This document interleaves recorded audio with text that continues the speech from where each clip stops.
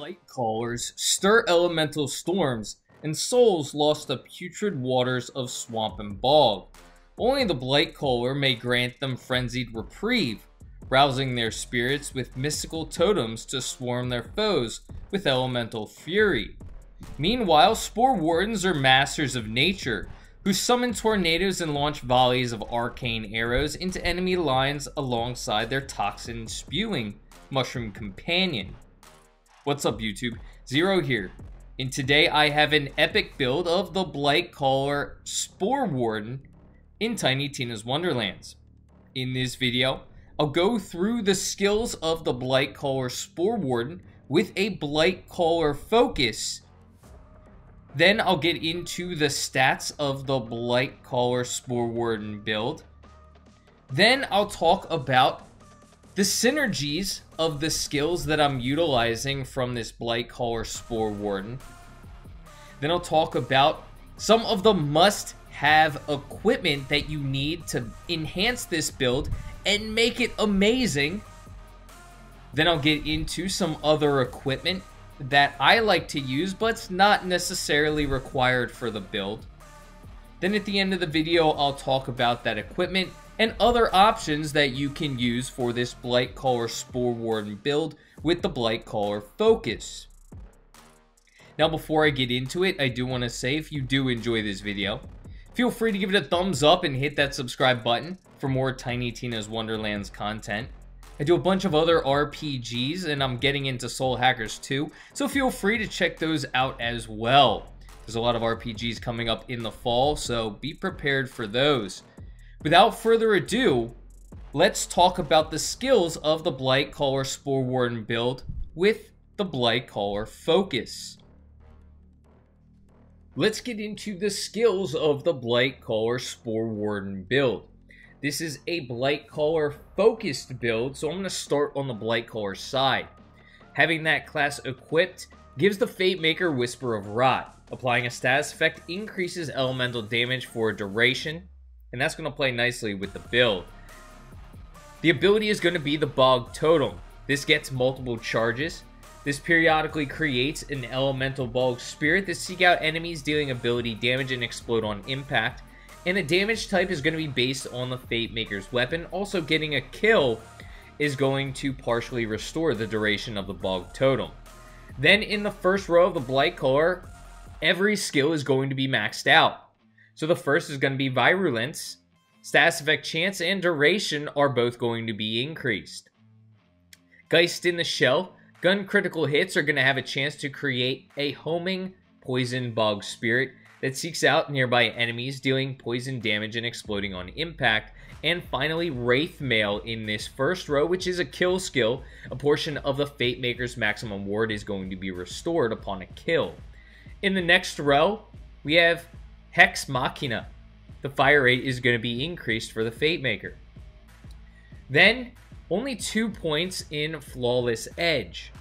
The Fate Maker gains increased damage dealt based on how full their ward is. So the more ward we have, the more damage the Fate Maker is going to deal. This plays nicely with Wraith Mail, so we can increase the maximum ward capacity upon kill, dealing more damage. Then in our next row, there are 2 skills.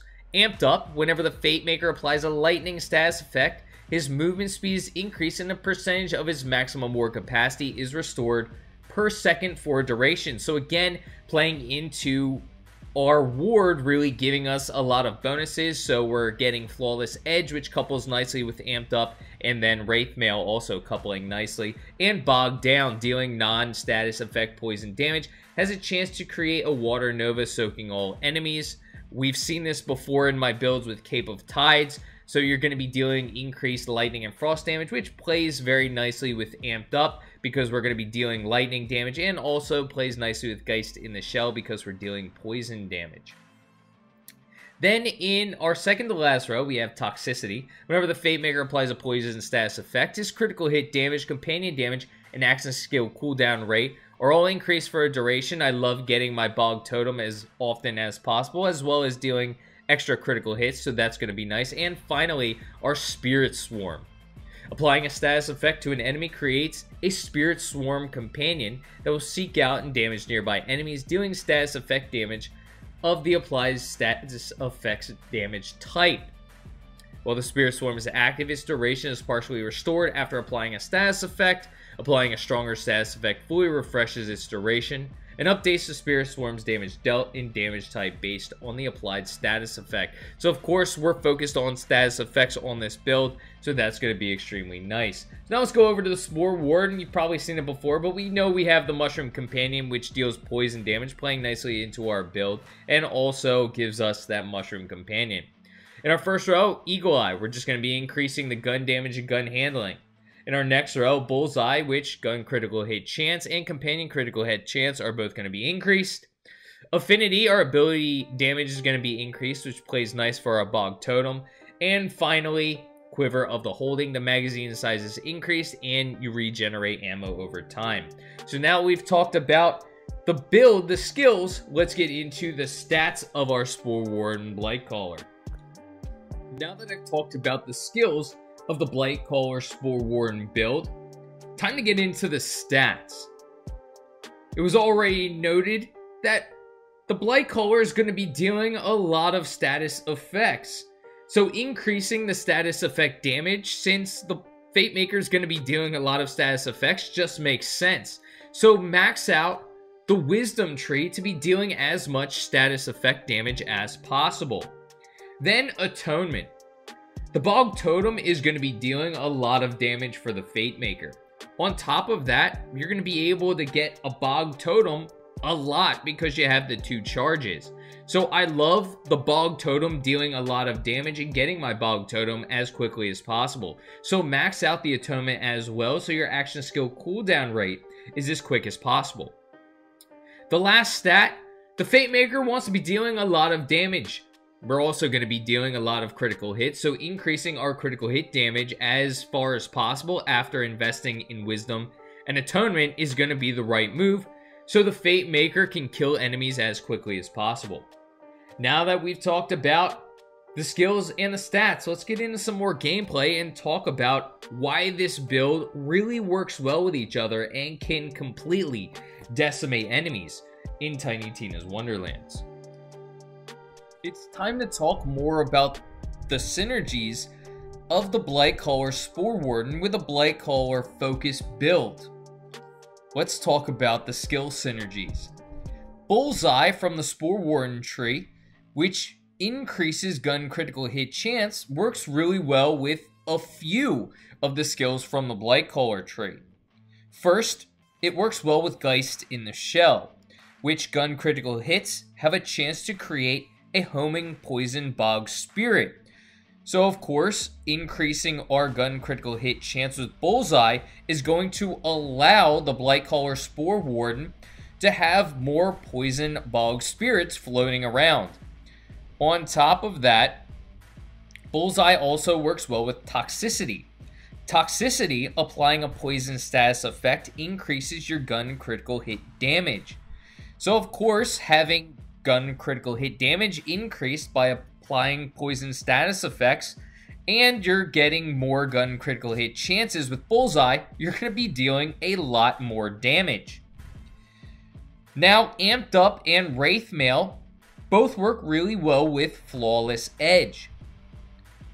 A reminder, Flawless Edge, you gain increased damage dealt based on how full your ward is. Of course, we only have 2 points in that, but you're still going to be increasing that damage dealt with the higher ward.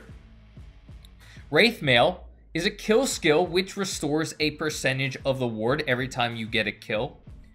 And then Amped Up, which I really love this skill. Applying a lightning status effect increases your movement speed and causes the Fate Maker to regenerate a percentage of ward. So of course, both Amped Up and Wraithmail are going to restore the ward, and that works well with Flawless Edge, since the more ward the Fate Maker has, the more damage dealt the Fate Maker is going to deal. Amped Up also really works well with Bogged Down. Now, we just talked about what Amped Up does, but what does Bogged Down do? Just a reminder, dealing non-status effect poison damage has a chance to create a Water Nova which soaks enemies, meaning those enemies are going to take increased damage from lightning. Well, Amped Up, applying a lightning status effect increases your movement speed and regenerates your ward. So we're going to be focused more on dealing out lightning damage, which is going to work really well with each other. This build is going to be more focused on dealing both lightning and poison status effects and damage.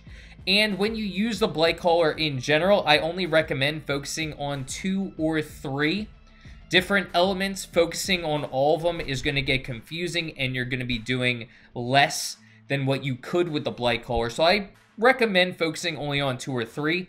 This build is going to focus on lightning and poison, if you couldn't tell already. So now, one of the next great combinations is Virulence and Spirit Swarm. Virulence status effect application chance is increased, and Spirit Swarm, which is the bread and butter of the Blightcaller, applying a status effect creates a Spirit Swarm companion that seeks out and damages nearby enemies. So that's actually perfect, which is one of the first skills you're going into in the Blightcaller, increasing the status effect application chance. And then the last one that you're going into, the Spirit Swarm, you're creating that Spirit Companion, which is dealing damage to enemies, which is absolutely awesome. On top of that, this deals status effect damage of the applied status effect damage type. Well, since you're already on this build focused on poison and lightning, you're going to be dealing that status effect damage, which is coinciding with your build very well. Now, the next skill on the Blightcaller that works well with a couple of skills on the Spore Warden is Hex Machina. Hex Machina, the fire rate is increased. On the Spore Warden, this works well with Quiver of Holding and Eagle Eye. Eagle Eye, the gun damage is going to be increased, and Quiver of Holding, the magazine size is increased. So with the fire rate being increased and not having to worry about reloading as much because your magazine size is increased, you're going to be dealing out more damage prior to reloading, which is always awesome because some guns do take a while to reload. So you're going to be dealing more damage per second. On top of that, with the gun damage being increased from Eagle Eye, you're going to be dealing even more damage. So your damage per second is going to be vastly increased with the combination of Hex Machina on the Blightcaller and Eagle Eye and Quiver of Holding from the Spore Warden. And then one of the last combinations that I want to talk about is going to be Toxicity plus Bullseye.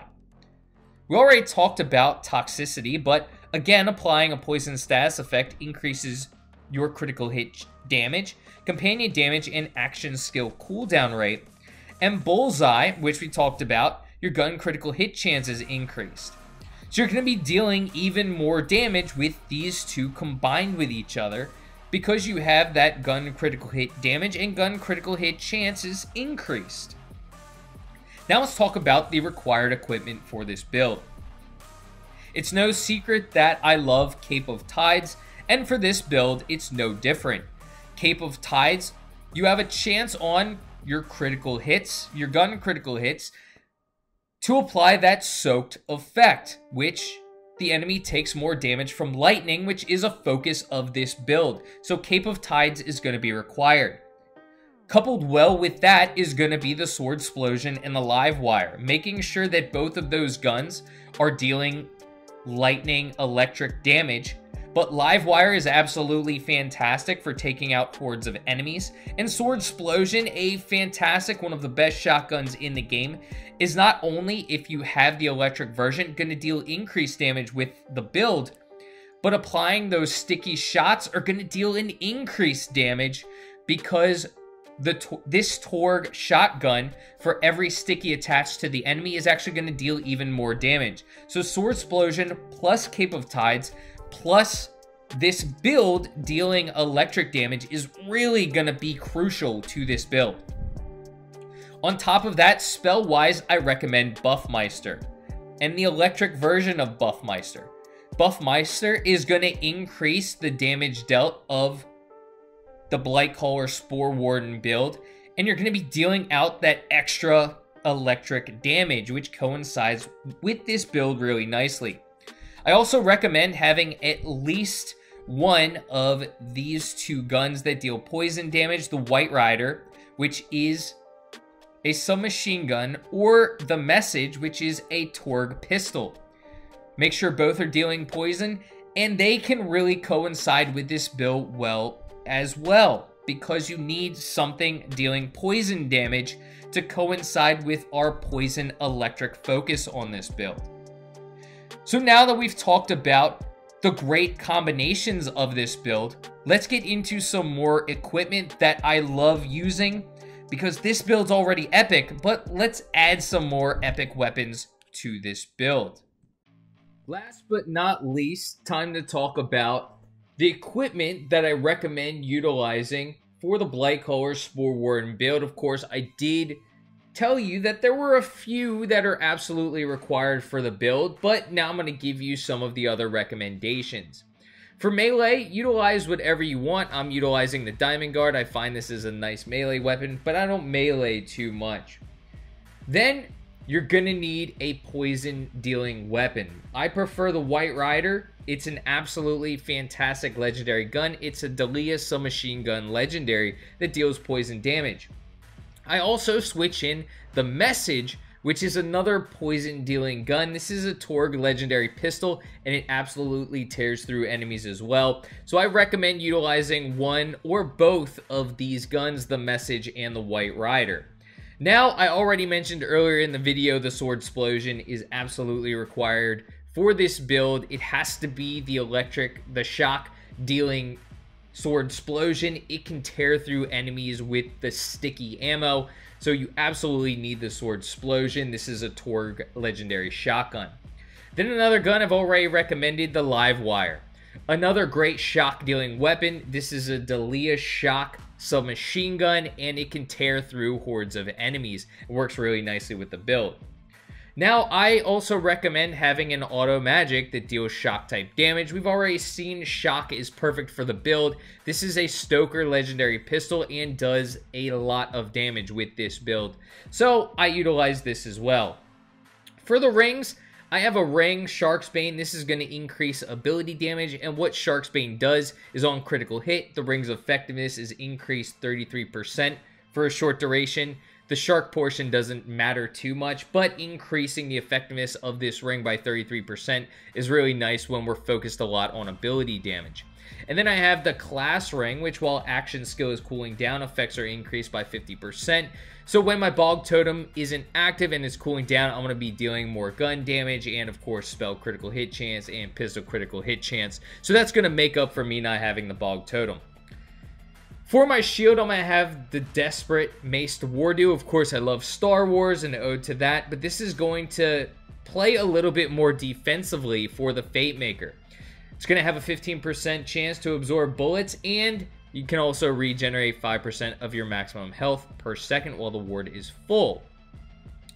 Then, I've already recommended utilizing this. You've seen this in a ton of video, but the Cape of Tides is crucial to this build. We're going to be dealing a lot of lightning damage. We're going to be soaking a lot of enemies. So making sure all of our enemies are soaked so they can take more damage is extremely important. This means we can't use fire damage, but that's not going to matter because we're going to be dealing a ton of lightning damage.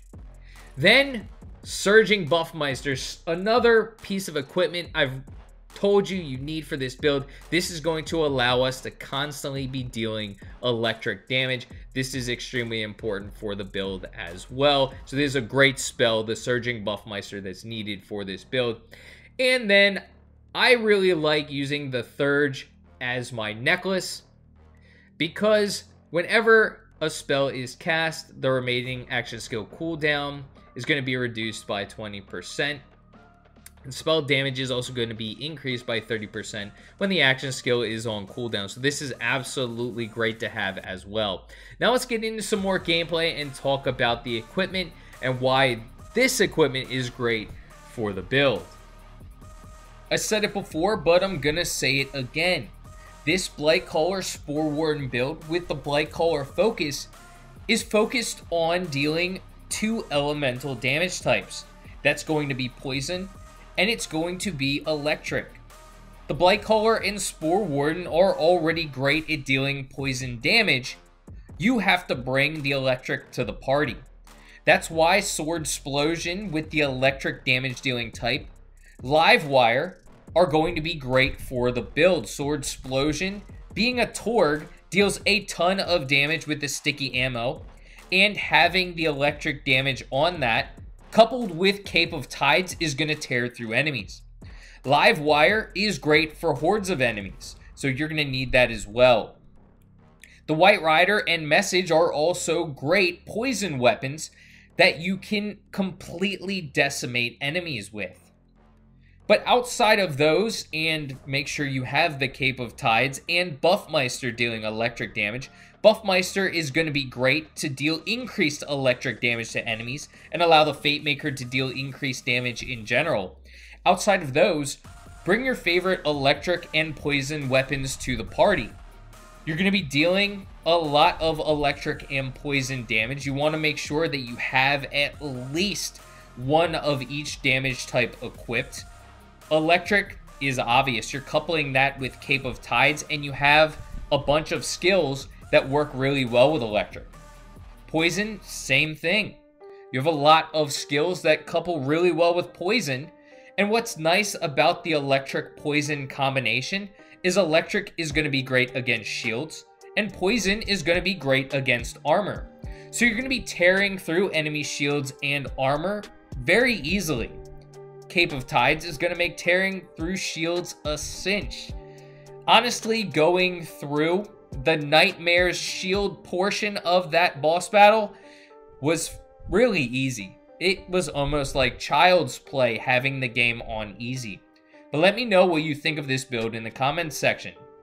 Is your build of the Blightcaller Spore Warden similar, or is yours completely different? I hope you have a great rest of your day, and until next time, peace.